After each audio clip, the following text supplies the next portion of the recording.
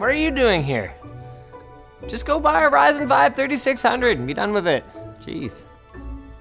Oh no, you're not getting off that easy. Come on, it's the holidays. All right. Well, make yourselves comfortable, guys, because there's a lot for us to cover here. Like this awkward segue to our sponsor, Teamgroup. What do you need for Christmas? An RGB SSD. The T-Force Delta Max SSD features a large mirror-like surface full of RGB goodness. Click the link below, and it'll also include their Christmas PC giveaway.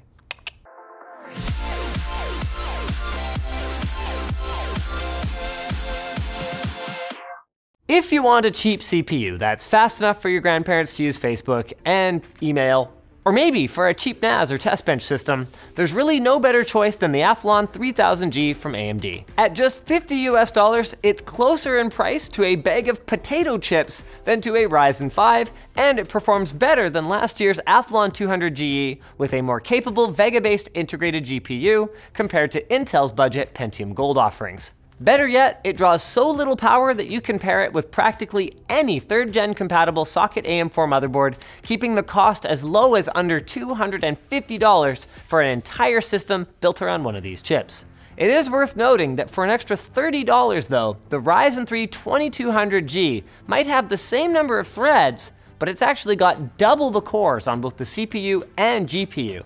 So for an entry-level esports rig, that's definitely the way to go. As we move up to the $100 range, Team Blue's quad-core Core i3 9100F looks like a good choice for gamers, since it's faster per thread than the 1st gen Zen processors that it's up against. If you're looking for something more workstation-oriented, the Ryzen 5 2600 is just $120 right now and nets you an extra 8 threads with decent per-thread performance. So take your pick. Depending on what you're looking for, either of those CPUs are gonna serve you well, just like my water bottle served me well. LTTstore.com. Now let's say you want something more serious, but you're not prepared to drop the kind of cash that a really high-end CPU commands. What do you get? Well, here's where things get hazy. Of the current gen CPUs, the 6-core, 6-thread Core i5 9400F is $50 cheaper than the Ryzen 5 3600 with similar gaming performance. But going with Ryzen nets you extra threads, faster PCI Express Gen 4, and a better memory controller. So, as boring as it is to just keep recommending the 3600, it is just such a good value that we want to say, look, just spend the extra, even in this price tier, because it'll be worth it in the long run. However, if you're not a gamer, you can actually still find the last gen Ryzen 7 2700 for roughly the same price as that Core i5. And you can expect a reasonably close gaming experience, but with far better system performance in multi-threaded applications thanks to the 2700's 8 cores and 16 threads. So in this nebulous $150 to $200 price range, the best CPU for your money basically boils down to your priorities. Once you get into the very high-end gaming or lightish workstation segment, you've got some outstanding options in the Ryzen 7 3700X or the Core i7 9700KF. Again, depending on your priorities, there are 2 major choices. As with the previous segments, the Core i7 isn't head and shoulders above the Ryzen 7 for gaming, and with an eye to system performance and multi-threaded performance, Ryzen's higher instructions per clock, more aggressive turbo boost, and symmetric multi-threading capability are all points in its favor here. So in our opinion at least, it's less about Intel versus AMD and more about whether you should spend the extra $40 for the better bin 3800X for a bit of overclocking or stick with the 3700X. If you're gunning for best of the best, we're just about there, at least for gaming and consumer grade workstations. And it's here that the real red versus blue battle happens. The Core i9 9900KF and KS surround the Ryzen 9 3900X in terms of price. And in terms of gaming performance, both are superior. However, there's a couple of variables left out of the equation here.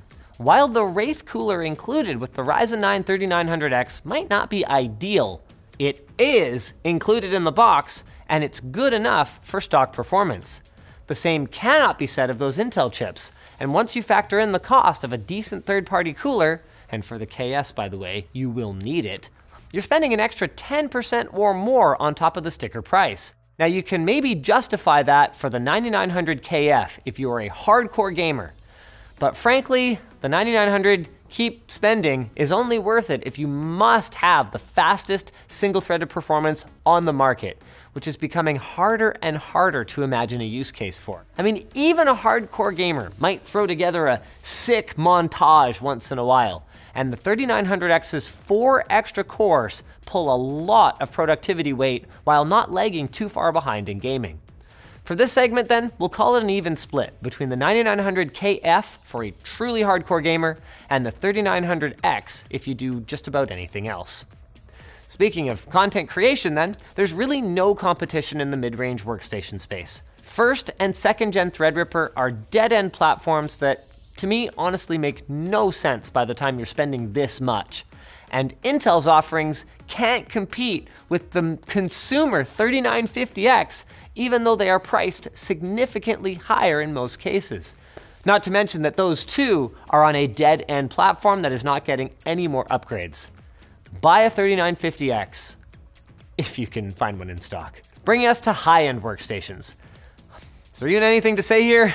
As we showed in our reviews, 3rd gen Threadripper completely dominates this landscape, and Intel hasn't got much of a response for it outside of their much more expensive Xeon lineup. We recommend the Threadripper 3960X, which brings most of the T-Rex 40 platform's current potential to bear, while costing a cool $600 less than the 32 core that you can then spend on a good motherboard, some RAM, or a couple of PCI Express devices to use up all of those lanes that you've got at your disposal. This was a fun video for us because it has been a long time since the CPU market has had such an exciting year. It all started with the late 2018 release of the Core i9-9900K, which actually held strong at the top of the gaming charts for a long while, but had its lead constantly eroded by AMD's continued AGESA updates and Windows scheduler improvements, not to mention its own security flaws that needed patching, degrading its performance. Then, not content with this slow erosion alone, AMD decided to spice things up with the Ryzen 3000 series, which officially put Intel on notice, bringing gaming performance closer than it's been in over a decade at prices that were even lower than Team Blue. Not to mention bringing PCI Express Gen 4 to the desktop for the first time. That's not to say that AMD's new X570 platform has had no teething issues, but overall, I would say it was far smoother than any previous Ryzen launch, and it spooked Intel so much that they responded with their pre-overclocked Core i9-9900KS in order to convincingly hold on to their gaming performance crown. How times have changed, right? Then, Intel all but lost the HEDT market, not only to 3rd gen Threadripper, but to Ryzen too, with their shiny new $1,000 Core i9-10980XE trading blows with the 16-core 3950X, which costs $250 less, not to mention the cheaper motherboard. And then, of course, let's not forget the Athlon 3000G. This is a fully unlocked APU that AMD snuck in at $50 to kneecap Intel's low end too. So put simply, the back half of this year was not a good time to be on Team Blue. So all in all, 2017 was the year that AMD came back into the conversation, but 2019 was the year that AMD came back just overall. I just hope that they don't get too far out ahead and end up like Intel did, because guys, don't kid yourself. They've done it. For now though, we get to reap the benefits of renewed competition, and you guys get to build some awesome new PCs for the holidays. Just make sure you're subscribed for the rest of our holiday buyer's guides, and if you're looking for something else to watch, why not get your feet wet with one of our recent AMD build guides? That way when your parts arrive, you'll know what to do. See you guys in the next one.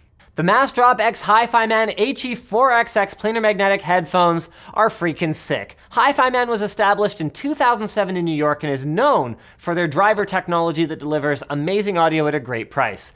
These ones feature an open back design with super smooth, engaging sound across the frequency range, with nice sparkly highs and planar bass that slams, and they're comfortable thanks to their Focus A hybrid ear pads that offer extra cushioning with a soft, luxurious velour. Grab them today at the link below, as they are now $130 for a new set. So thanks again for watching. If you guys enjoyed this video, subscribe and all that good stuff.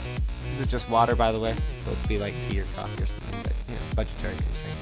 I'm just not gonna drink this. Sorry, I'm having trouble hearing you. I'm not talking to you!